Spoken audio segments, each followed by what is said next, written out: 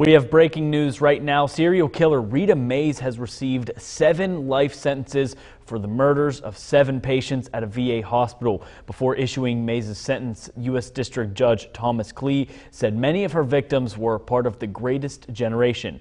Thank you for joining us for 7 News at noon. I'm Stephen Ruffing. Several victim family members also spoke, many of which asked the judge to give Mays the maximum sentence. While her attorney cited her mental illness, Assistant U.S. Attorney Jared Douglas said any reason the defendant gives is woefully inadequate. Mays also received 20 years for the attempted murder of an 8th patient. We'll have much more tonight on the sentencing on 7 News.